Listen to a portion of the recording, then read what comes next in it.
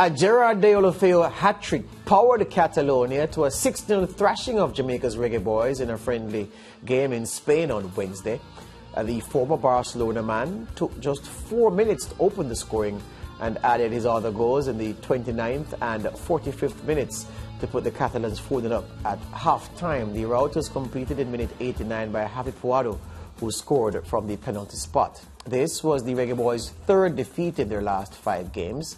The match was being used by, well, it was used by interim head coach Paul Hall to continue his assessment of available talent. Hall, of course, is preparing the team for upcoming Nations League matches against Suriname on June 4 away and June 7 in Kingston before tackling Mexico on June 14.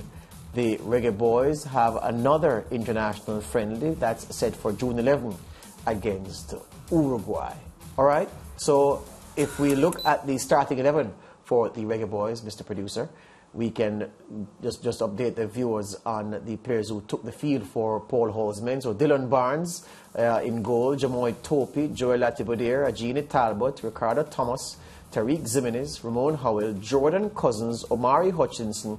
Junior Flemings was captain on the night.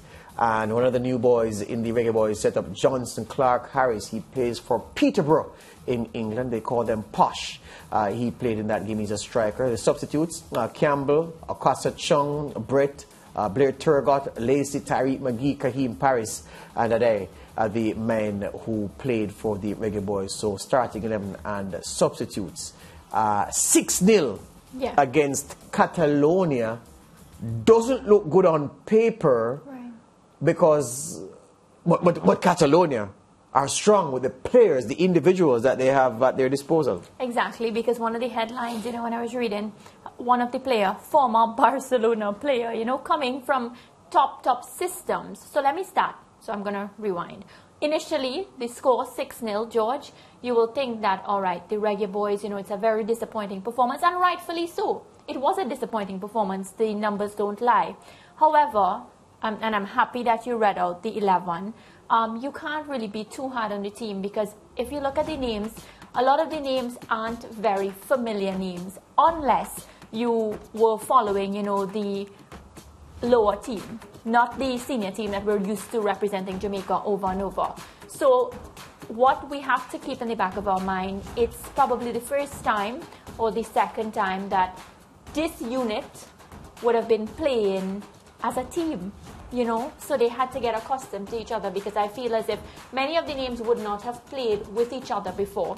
So that score, as much as we want to say it was a disappointing performance, we just have to keep that in the back of our mind. However, one positive, Tariq McGee, when he came on, I felt there was some positive attributes from him, just his technical skill and whatnot. So that's the only positive thing I could just say from the match. The point that you made, Mariah, is well taken about it was a pickup team. That's really what it was, because Coach Paul Hall wants to see some new players. Having said that, because Jamaica doesn't have a philosophy for football and how the teams are structured decade after decade, these things will happen, because I could counter the point that you just made by suggesting that this Catalonia selection is also a group that didn't play together either. That's why I said system. They have a proper system. But they were very efficient, because they play at a high level, and their culture and understanding of football is superior to the Jamaican setup. A high-quality team it was. La Liga players who play in Serie A and so on. So it was a mismatch. Disappointingly, though, was the performance of the Jamaican defense. Some of those goals were absolutely horrendous. The complete misunderstanding and, hogwash defending, giving up some of the goals. Zimenez, the teenager, was substituted, I think, after 10 minutes. I don't know if, well, clearly he probably had an injury or something. So it was a very patchy effort by the Jamaica Reggae Boyz. Understandably, as Mariah said, several players on debut for Jamaica, a unit that had never played together as a group before, and up against a high-quality group of players, they just couldn't manage. How does captaincy look on Junior Flemings? I wanted to hear your take on that. No, he and the whole team struggled. What is true is that, and this is the benefit of hindsight, yeah? The Catalan trip was a waste of time. If you throw a squad of players, that squad of players has never been assembled before, clearly the starting 11 had never played before. In fact, there may be. Well, that's not playing. Yeah. And it was just probably 2 days. Right. Yeah. Maybe from the starting 11, 4 of those players have played together before, but the rest of them never. Yeah. So in hindsight, the performance was weak. It was anemic. The Catalan team took pity on us in the second half. Yeah. No fight. Mariah said Tariq McGee was a bright spark, but Tariq McGee in that game didn't show anything we've not seen from him before. But that's just to tell you how bad the rest. There you go. So I'm saying this was a grand waste of time because he learned nothing new about the players, Paul Hall. The confidence that the players, the hit to the confidence that the players would have taken, damaging. And a week and a half before CONCACAF Nations League. Exactly. Yeah. Absolutely. And we say we have no philosophy, which is true. Brand Jamaica football. Brand Jamaica football. Nobody who watched this game from the stands thinks that there's such a thing as a good Jamaica football team. If this is what represents the national team that plays in FIFA sanctioned events, of course Catalonia doesn't, then clearly Jamaica is not good at football. They may be good at sprinting and other things, but not. So it was a bad advertisement for Jamaica's football. Paul Hall learned nothing about his players, and none of the players did themselves credit. So it was a grand waste of time, and it's difficult to be able to say these things because when you organize those friendlies, as the JFF did, and you fly players about from all parts to Catalonia, put them in camp, everything costs money. You look at the investment and you're saying, well, this time we didn't get our money's worth. And it's a shame. Yeah. It's a shame. Any player that... Go ahead.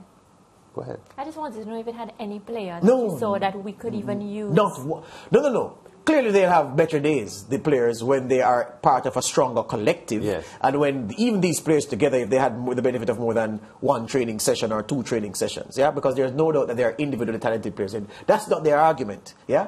What is true is that the circumstances that brought them there, the amount of preparation time they had, and then the display and the things that the instructions that they weren't able to carry out, it was bad. It was really, really bad. And Jamaica's football would have been better off had we not played this game. Yeah, I think the only good point about that is that it wasn't a List A international, which means that it won't count as far as the world rankings are concerned. Maybe because the Jamaicans have been, you know, a leading CONCACAF team in FIFA rankings, and that result, fortunately for them, won't be populating the computerized ranking systems. Yeah, that's why the experiment was done. It doesn't count. Yeah, but psychologically, if we have 20 seconds, my producer, we could tell the viewers, in case they're wondering, because we always have to be mindful that there are people watching who need information like that. Catalonia, it's a region in Spain,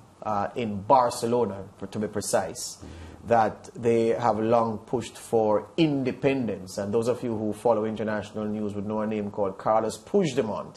He was the de facto leader of the Catalan region. They struck out for independence in the same way that Scotland tried to do from the UK. They instituted a vote that was illegal. Then he had to flee into exile. A couple of his other collaborators fled as well. They were imprisoned. He was in exile in Belgium. He came back. He's being tried.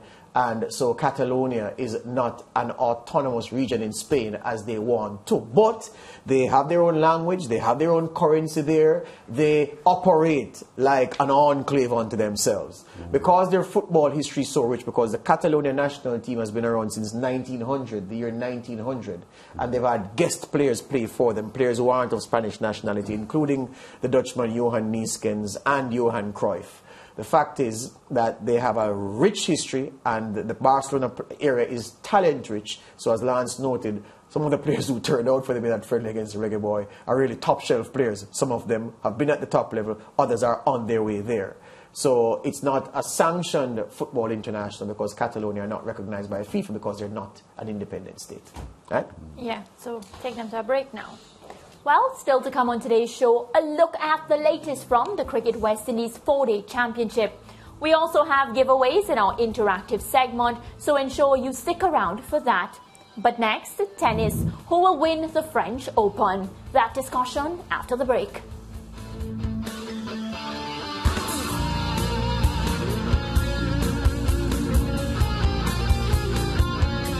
Stay with SportsMax on YouTube and follow us on all social pages for updates, news and entertainment.